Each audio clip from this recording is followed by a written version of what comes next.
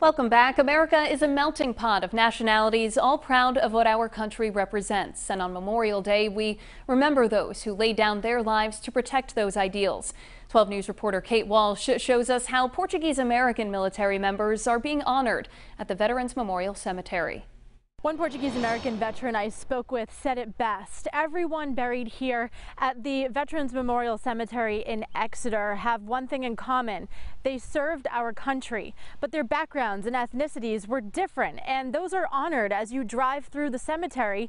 However, one ethnicity is missing until now. It's something you don't forget. 102-year-old Arthur Medeiros knows firsthand freedom is not free. This World War II veteran remembers vividly serving in Belgium at the Battle of the Bulge. It was terrible. We had a lot of the boys that got wounded. Most of them, before the first stage could get to them, they froze to death. He said his secret to a long life is a positive attitude, but Memorial Day is always difficult. It's a little emotional, you know. Sure. This day, we're sitting in the Veterans Memorial Cemetery in Exeter in front of the future site of a memorial honoring Portuguese-American veterans like Arthur. And like Michael Andrade, who was killed at just 28 years old while fighting for our country in Iraq in 2003. Oh, he would be completely honored. I know that. He was a proud Portuguese boy. Michael loved to represent himself in the community and also, you know, Portuguese in anything in our church, always involved. His sister sits beside their mother, Maria, who was so proud of her son and his sacrifice for his country that she, too, now is a Portuguese-American.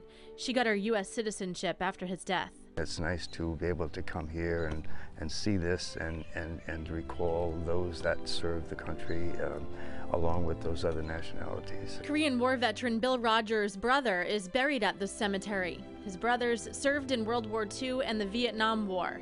This dog tag and photo are his father's, who served in World War I. He was wounded once in his leg, left leg, and his arm, and he also was gassed, the mustard gas. Pride in being American was instant for John's grandparents, who changed their name from Rocha to Rogers when they came here from the Azores. I think it's something that we really needed to represent us to all those that pay the ultimate sacrifice, really, for all of us. Rhode Island Day of Portugal President Ana dos Reis Couto came up with the idea while volunteering at the cemetery a few years ago and got the cemetery's approval in early 2020. A week later, I get an email.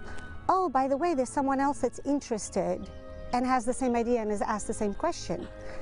And his name is Father Victor Silva. Together, they fundraised and hired an architect, Sid Silveira, whose design represents each branch of the military as well as Portugal. The Portuguese cross, to me, as like my whole life growing up and all throughout history, it's just been a prominent fixture.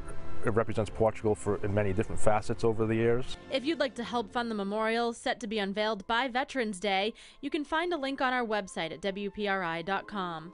In Exeter, I'm Kate Walsh, 12 News.